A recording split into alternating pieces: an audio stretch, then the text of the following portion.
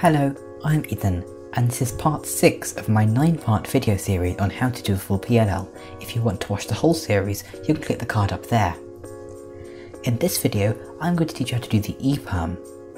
Before we start though, there is an important finger trick that you need to know that is crucial to making sure you can do this algorithm quickly, and it's the D' push with your left hand.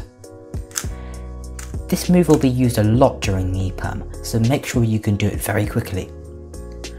If you can do that, then we're ready to learn the algorithm, so let's get started. It's generally agreed that the E-perm is the hardest PLL algorithm to recognise. Firstly, it's a diagonal swap PLL, so there are no headlamps, and also it's the only PLL with no blocks to recognise from.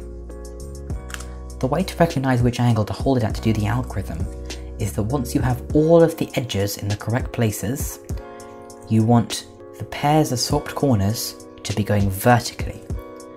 Another way to recognise that is by looking at this colour on the side of the edge, so this is orange, and you can see that these two stickers are orange, which means that these two corners need to swap, and therefore these two corners need to swap.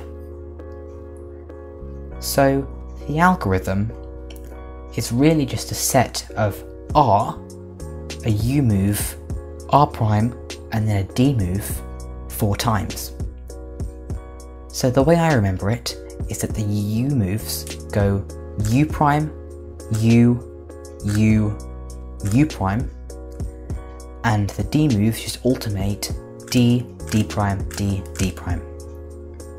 So once you're holding it in the correct position, the way you do this algorithm is you start with your cube rotation, and then you do R, U prime, D, R, U, R prime, D prime push, R, U, R prime, D, R, U prime, R prime, D prime push.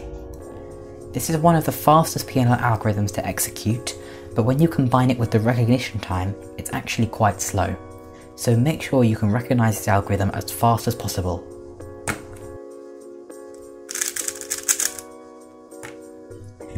So thank you for watching this video. If you're not already subscribed to my channel, click the button over there to get a notification when I upload the next video in this series. So I will see you next time. Bye!